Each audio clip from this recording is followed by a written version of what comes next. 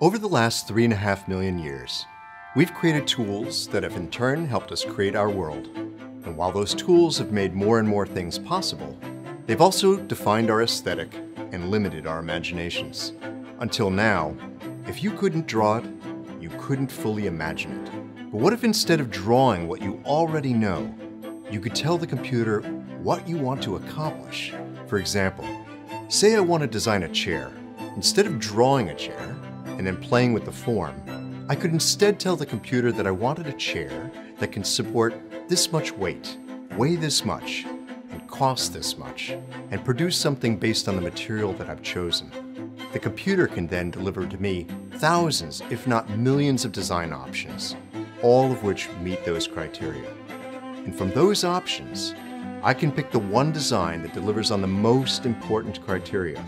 And the one that I select might not even been one that I could have imagined on my own. That's the promise of generative design. But why is it important? It's an entirely new way of doing things, and the benefits are potentially staggering. Unprecedented reductions in costs, development time, material consumption. The sky's the limit. And when we combine generative design with the emergence of new forms of manufacturing like 3D printing, we suddenly have access. Traditional manufacturing methods require you to make massive numbers of something just in order to be profitable. Small designers without access to production resources were simply out of luck. But now we can do a batch run of just one. The stage is being set for the re-emergence of local manufacturing.